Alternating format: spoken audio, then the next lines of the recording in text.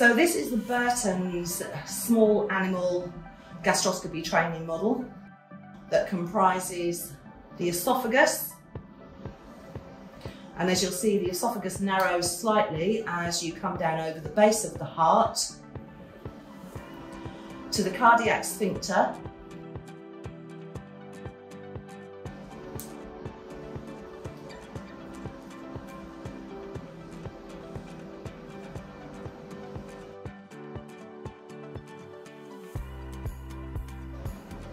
Just glancing the lesser curvature there, round to the bowl at the back of the stomach, where we can see some dysplasia, to the pyloric antrum,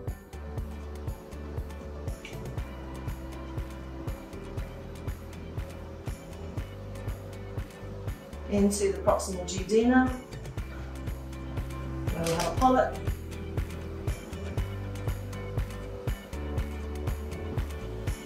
and on Peyer's patches displayed here, to the first flexure in the duodenum,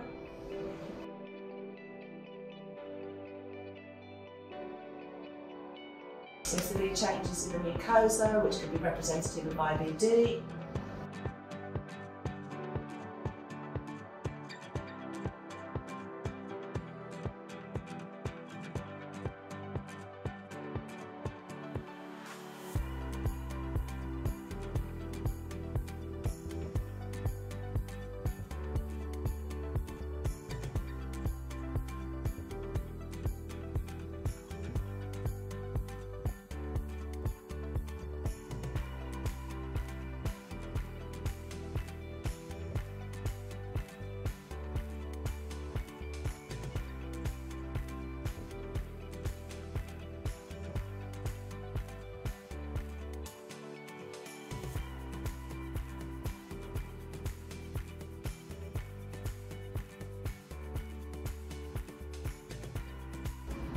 The Peyer's patches.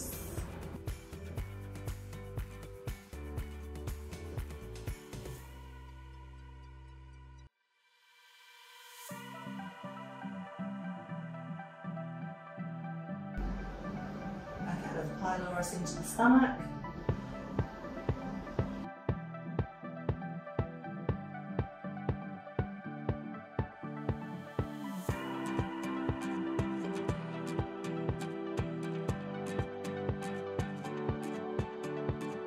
See the rugal folds working their way from the cardiac sphincter down to the pyloric antrum.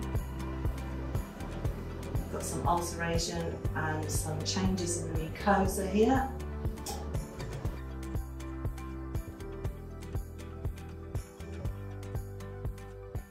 Back out into your esophagus.